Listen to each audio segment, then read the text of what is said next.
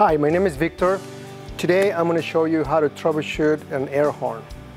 As any other compressed air product, horns are very simple.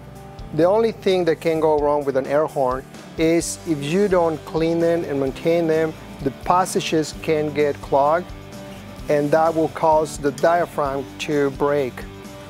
Another thing happens with compressed air, it creates condensation.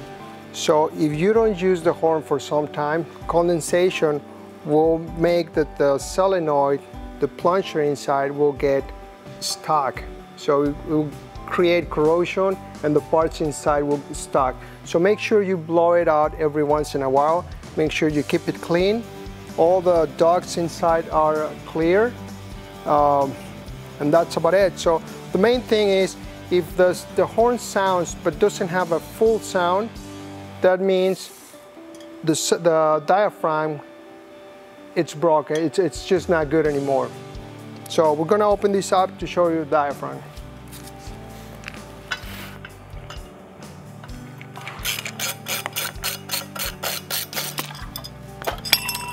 All right, so all there is to the horn, it's an air duct, and then there's a chamber, and then you have the diaphragm.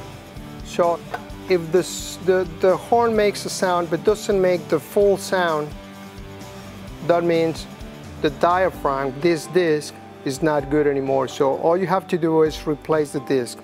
In this case will be Roadmaster part number 5000, I believe it's 5003. But any questions, give us a call. So that will be one case, one scenario. The other scenario, if that is good, the other thing will be the solenoid. So all you have to do is make sure you open the solenoid. Make sure when you open it up, make sure you place the parts the way you are disassembling it. So when you're ready to assemble it, you put them back in the same order. So as you can see, there's a plunger here.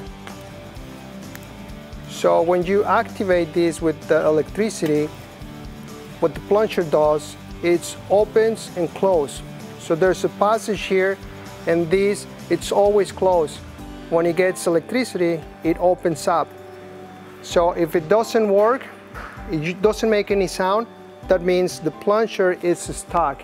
And that is because the condensation have created some rust inside, and without movement on time, this will just get stuck in there. So all you have to do is disassemble it, make sure this is clean, put a little bit of oil, put it back on, and assemble it all the same way. So let's put it back on the same way we took it out.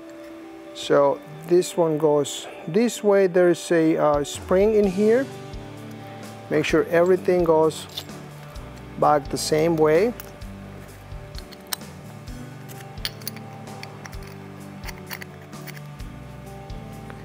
And that's all it is. So if I blow on this hole and it doesn't come on the other side, it's closed. Like right now it's closed. But once you put electricity to it, you can hear the sound when it opens up. So it opens right there. So now I can blow on this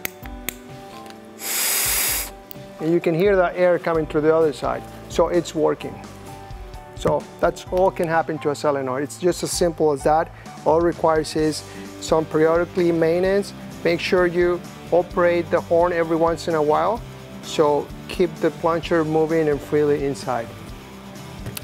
That's about it. So if you have a problem with the horn, make sure you give us a call and we can help you over the phone.